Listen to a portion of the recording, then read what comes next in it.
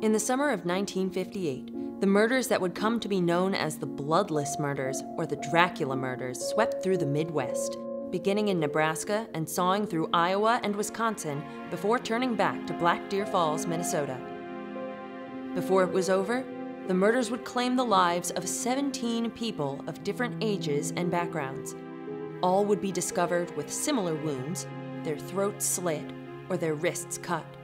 A few sustained deep cuts to the inner thigh. Each of the victims died from blood loss, yet each of the crime scenes was suspiciously clean of blood. Except for the last. Whoa. I know. Intense. It's a lot. Spooky and bloody. Hi, my name's Sarah. I'm a true crime enthusiast and budding web sleuth. And I'm Michael. You might recognize me from Epic Reads, where I normally talk about books, but my interest took a turn in the past year to solving murder. So I teamed up with Sarah to solve this case. That's right. Today we're discussing the dark and dirty details of the gruesome Bloodless Murders. Tell me more. Well, when I first heard about this case, I was just so fascinated because all the victims were completely drained of blood. You know how hard that is to do? I don't, personally. And that's a lot of blood. You gotta put in work to make that happen. So we had to ask, were there supernatural forces at play? 911, what's your emergency? They're all dead. Who's dead? All of them. The whole family. There's no blood. There's no blood at the crime scene? No, there's no blood anywhere. The case was extremely shocking, and I should know. I did write the book on it. Kendare Blake, resident expert on the case, offered us these insights.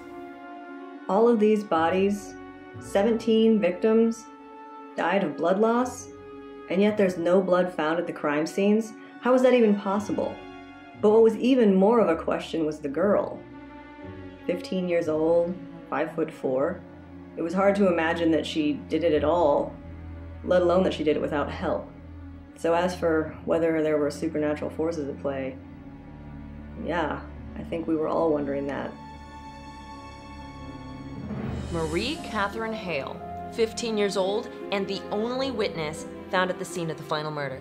But before you assume she did it, consider this. She's a child. How could this child have murdered 17 people, completely drained of all of their bodily fluids, with no help before anyone found her? That is a disturbingly accomplished 15-year-old. Right, most 15-year-olds don't even have like a college major picked out. I was just trying to figure out my lunch order. Exactly. And not figure out how to drain bodies entirely of blood. There's no way she could have done it by herself, unless she had an accomplice, or somewhere to put the blood where no one would ever find it. You mean like drinking? Yeah, I'm thinking like vampires. Oh, got it. Yeah. The other strange thing is that there were 17 murders in total, but Marie was only found at the final crime scene, that of the Carlsons in Black Deer Falls, a family of 4. And though yes, they were drained of blood, like in all other cases, this time it wasn't missing, because Marie was drenched in it. Marie! So messy, Marie! Why did she let herself be found this time? Why go through all the trouble to dispose of all the blood in every other murder only to be found in it, literally in it, this time? Was this some kind of final act in hope of being discovered, or did someone else play a role in the earlier murders? Making things more confusing for local authorities, Marie would only talk to one person in the whole town, Michael. Yeah? No, Michael Jensen. Sorry, different Michael. He's the sheriff's son, and the only person she'll talk to. Not me, but good name. Yeah. Michael Jensen is this young wannabe reporter who starts investigating the murders. I don't know, for... After school activity, extra credit, you never know. Yeah. And for whatever reason, Marie trusts him, so he's the only person she'll talk to now.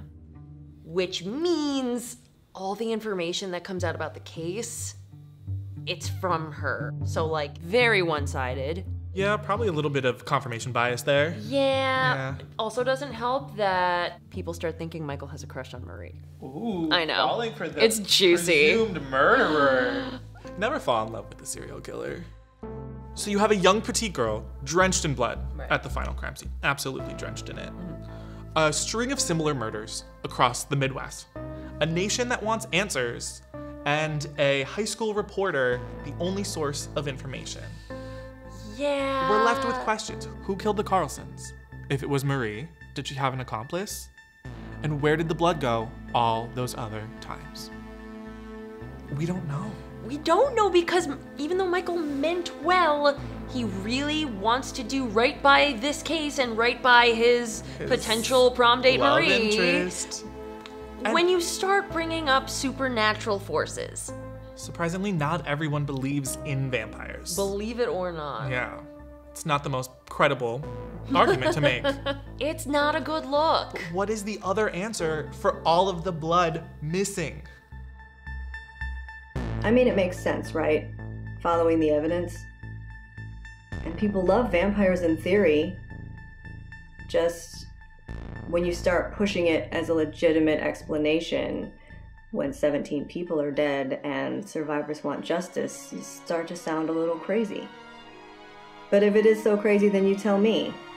Where did the blood go? Maybe somebody drank it. Maybe it was Marie. Maybe it was her accomplice. Honestly, we may never know. After a lengthy investigation, the mystery of the Bloodless Murders remains just that, with the only people who could shed any light on the situation being the victims. Bloodless and buried. To learn more about this case, you can pick up your copy of All These Bodies by Kendare Blake and uncover the mystery for yourself. I feel like we did something. Yeah, oh my god. There's We murder. should do this again sometime. Kind of solved it, yeah. Yeah. Oh. Well, I'm Sarah. And I'm Michael, and this was Epic Grades Investigates. A murder. 17 of them.